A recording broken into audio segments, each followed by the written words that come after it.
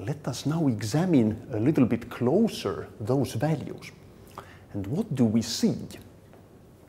If we would simply sum up these three values, we would get altogether 0.028.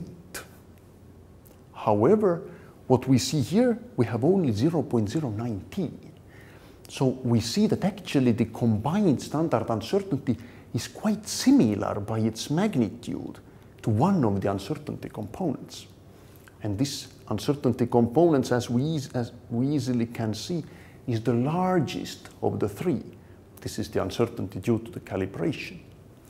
And this is now the general property of this square type of summing, that whenever you sum quantities of different magnitude, then the result will be often quite similar to the biggest one, meaning the biggest one will dominate in the result, suppressing the smaller ones.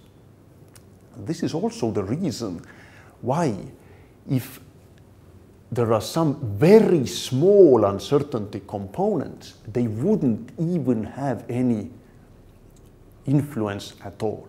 So suppose we would have some 0.001 milliliter uncertainty components here, it would be fairly safe to neglect them because they wouldn't influence the combined standard uncertainty at all.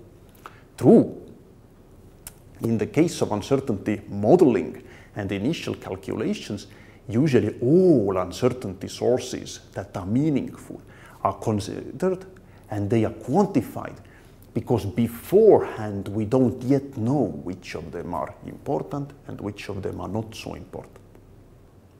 We have now managed to complete our first uncertainty calculation. And it is now interesting to think, what does this uncertainty tell us? And this uncertainty tells us the following.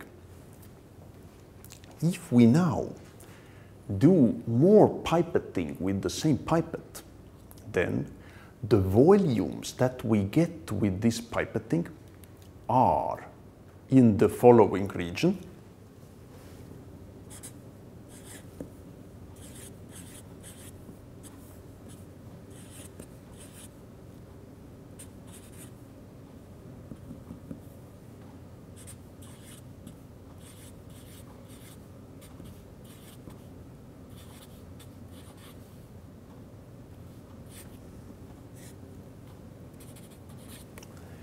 In this region with the probability of roughly 68%.